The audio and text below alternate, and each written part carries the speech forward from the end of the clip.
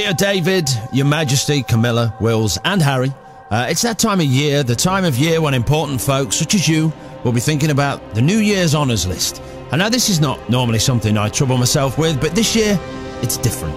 This year I have a suggestion, a nomination if you will. Your Chinese calendar may tell you next year is the year of the dog, but mine tells me it's actually the year of the whitehead. It's now time to polish up the silverware, dust off your tiara and get ready to knight a man who makes Forrest Gump seem lazy.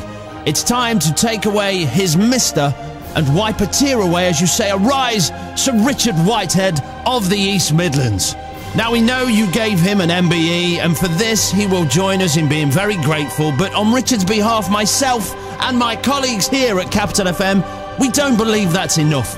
You were impressed with his Paralympic gold medal for sprinting 200 metres, but that was just the start. For some reason, unbeknown to me or anyone else in their right mind, Richard decided that this summer he would run the length and breadth of this great country of ours in 40 days. That's 40 marathons in 40 days, 977 miles. I myself have never run a marathon. I can barely run 5k, yet Richard Whitehead, double amputee, has done 40 of them. And he doesn't do this for himself. For Richard, it's all about raising money and awareness for his two chosen charities, Sarcoma UK and Scope. He feels passionate about these causes, as they're really close to his heart. He has so far raised over £108,000 through his internet page alone, and the figure is rising every hour.